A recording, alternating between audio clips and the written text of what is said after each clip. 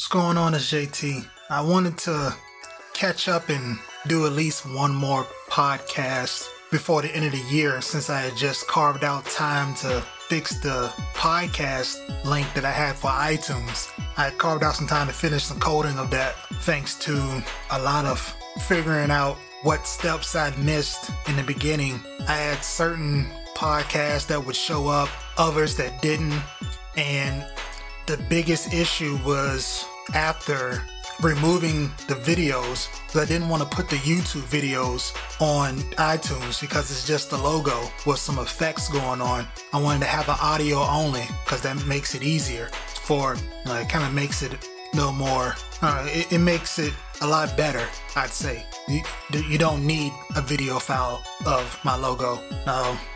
Playing around with the Blueberry podcast plugin, trying to validate the RSS feed, that took probably about 2 or 3 hours to figure out what I had done wrong. What I had done wrong was miss putting in the URL for the audio file and some of the posts that I put in the website. So a lot of work to figure out one tiny step, which is equivalent to coding a website or an app, and you get a bunch of red squiggly lines, or in SQL Server or MySQL, etc., and you missed the semicolon. You missed the semicolon, or you missed putting in a slash div. But it's finally done. So I figured, it's the end of 2017. I finished the podcast link. Even though I got a couple issues I still got to figure out, for the most part, it's good to go. And I had a bunch of notes that I wanted to try to cover, and I'm thinking what I'm gonna do instead of having a 30-minute podcast where I bounce around between more controversial stuff and the IT or fitness stuff. I'm thinking maybe at some point I just split them somehow, maybe 5 to 10 minutes talking about this or that. That way you kind of it's kind of easier to pick and choose what you're listening to until I figure out whether I want to divide podcasts into other ones, or if I'm just gonna leave this as a bulk of stuff that just gets done all in one podcast, and it's just a bunch of bouncing around all over the place. This isn't a passion project. This is more of a way of getting through my notes. There's so many things I want to write about, but it takes a lot of time for me to sift through my writing and get it to where I want it to be. Sometimes it's easier to just say it and then go back and fix it. But yeah, if you're interested, you can check out the podcast. You can subscribe to the RSS feed from golivelively.com/feed/podcast. Again, that's golivelively.com/feed/podcast. That's the RSS feed. And the one on iTunes is, you can simply search Go Live Lively.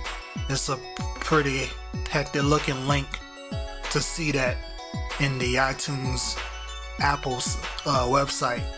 I wanted to start this podcast off with talking about, not talking about, I simply just wanted to play it, what I consider to be the most patriotic song, Real American by Derringer.